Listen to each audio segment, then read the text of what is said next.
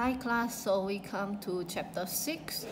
I actually explained many times in Zoom, I guess 2 or 3 times about the generation of electricity. For chapter 6, it is actually sambungan from your Form 2 syllabus. This is second part. Okay, so the first thing you have to know, we have two types of energy. One we call it renewable energy, another one we call it non-renewable energy. So the keyword here for renewable energy is the energy that it can be replaced continuously. So non-renewable energy means that it cannot be replaced in short time, like petroleum. Yes, it only formed after millions of years, so we cannot get replacement in a shorter time. Okay, so example of it, you have to know what is renewable energy, non-renewable energy, and it is actually not the new things for everyone, right? Okay, so how does the electricity generate? Okay, so we use generator. We always talk about generator, about what is generator. So you have to understand that when current flow through a conductor, let's say this is wire. Okay, when current flow through a conductor, there will be magnetic flux line around it. Okay, this is not a new thing, you learn it in Form 2.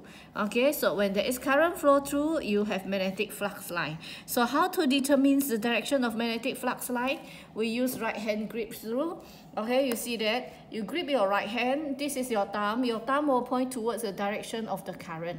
Okay, point towards the direction of the current, and your finger will show the direction of the magnetic flux line.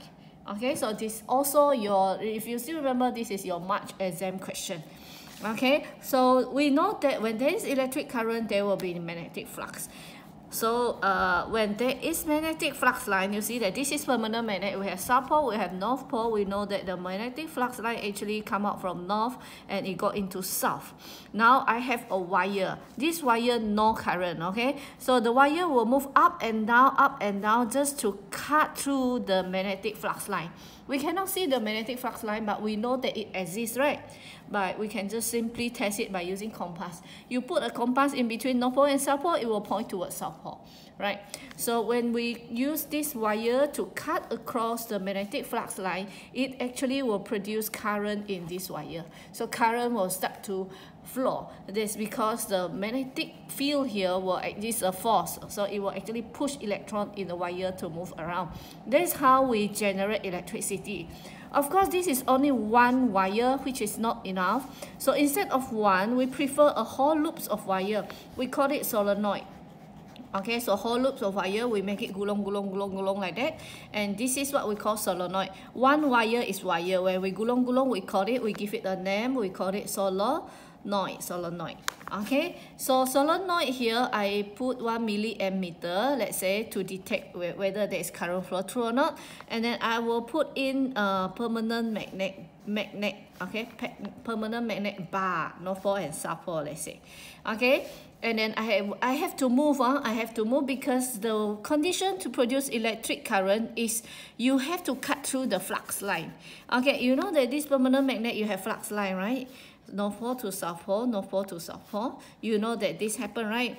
So you have to make the wire cut across the magnetic flux line. So how we do that? Okay, so I will redraw it like this.